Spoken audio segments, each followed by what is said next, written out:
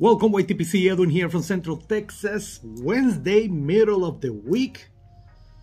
I'm hoping you're having a good New Year, pre-New Year week, right? And off today. Just came back from a local restaurant here with my family. Kids playing outside and me sitting down and enjoying a bowl right here, and decided to turn on the camera and have a chat about one of my favorite blends of 2022, one of the surprises, I will say. Okay, now before I go with that, what I'm smoking today is one of my beautiful blended style Peterson. This is a Watson style with that beautiful rustication, right? Beautiful job by Peterson with that silver stamp right there. System pipe, right? And with the Philip, just a beauty.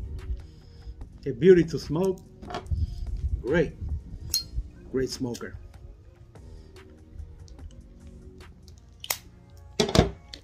Having some black tea right here.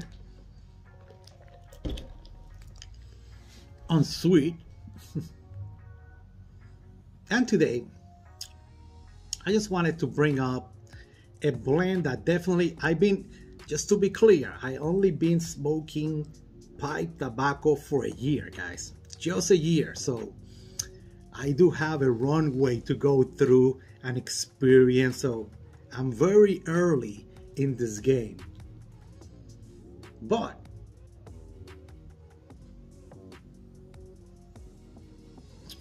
one tobacco that surprised me, because usually with the vapors, the red Virginias, there's this profile that I really love, I really enjoy, and it's that, you know, tanginess or that dark fruit, that wine flavors, right, with that Perique. Love it. I really enjoy those profiles. And of course, with the Englishes, right, that smokiness, that earthiness, I really enjoy that. But usually when I go through those paths, the profiles are very similar, just more pronounced in certain areas than others, okay?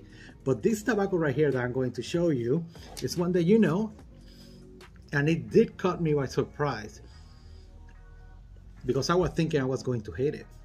And I'm talking about no surprises here. The tobacco that surprised me this year, to me, is definitely 8 State Burley by Cornell and Dale. This was a small batch, but I think they run this every year. Maybe. I think so. They might change a little bit of the leaf, but I think they might release this every year. And man, the creaminess of that burley, the smoke, it's really creamy, really full, and I definitely enjoy that natural flavor that comes through of the burley mixed with the Virginia and Orientals in this blend right here. And what I mean by that is, you definitely get this natural chocolate tones with this nuttiness in it that is really enjoyable. And the Orientals, they bring a little bit of a earthy floral background on it that is welcome. I enjoy it. And I remember hearing about burleys and how they will make your throat really dry, or, you know, people will get a little bit of. This one is using white burley, if my understanding is correctly, and I don't get any of that. It's just a really enjoyable blend. I can smoke this anytime, in summer, now in winter.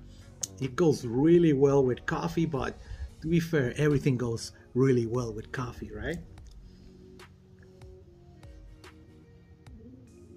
And when I don't want the smokiness of an English, or that tanginess or that red fruit of a pure Virginia or a vapor. Man, solid blend right here. The Estate Barley, Cornell, and Dill. And to be fair, I did bought some Wessex Burley slices that I haven't tried yet, and I hear that's excellent as well.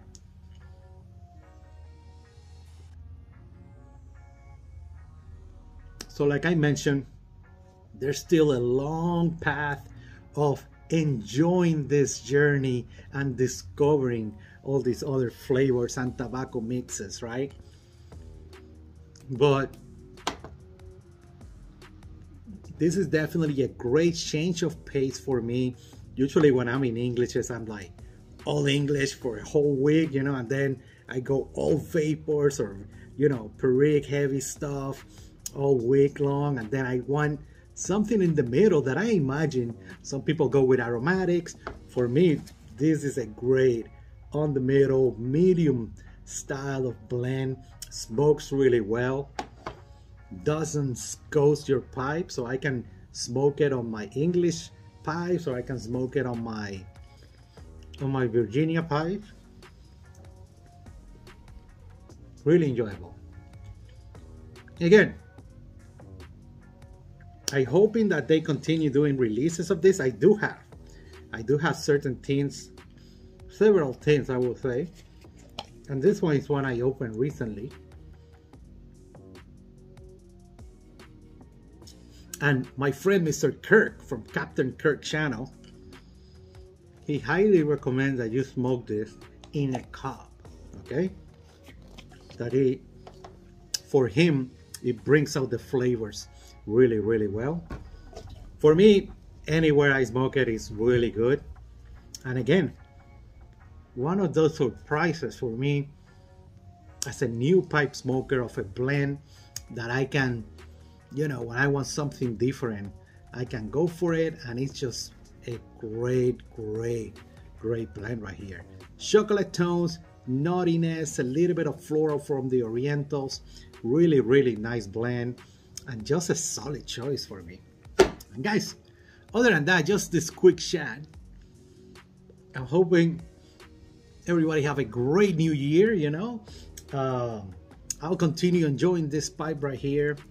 Keep those pipe lids, and hey, I'll see you in the next video. Edwin out.